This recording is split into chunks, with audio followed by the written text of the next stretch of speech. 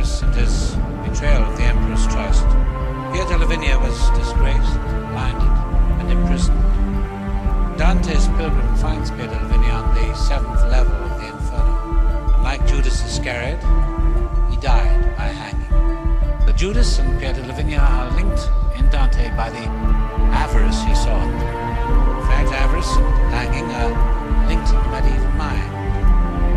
This is the earliest known depiction of the crucifixion, carved in an ivory box in Gaul about AD 400. It includes the death by hanging of Judas, his face upturned to the branch that suspends him. Here he is again on the doors of the Benevento Cathedral, hanging, this time with his bowels falling out.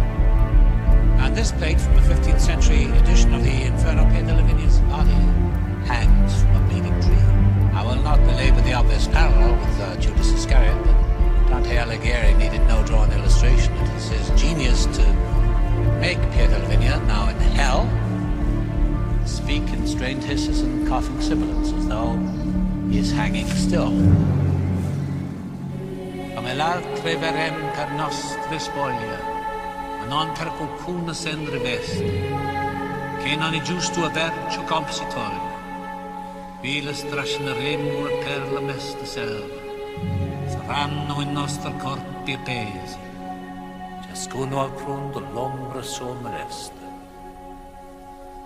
Avarice, hanging, self-destruction.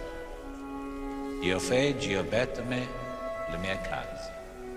I make my own home be my gallows.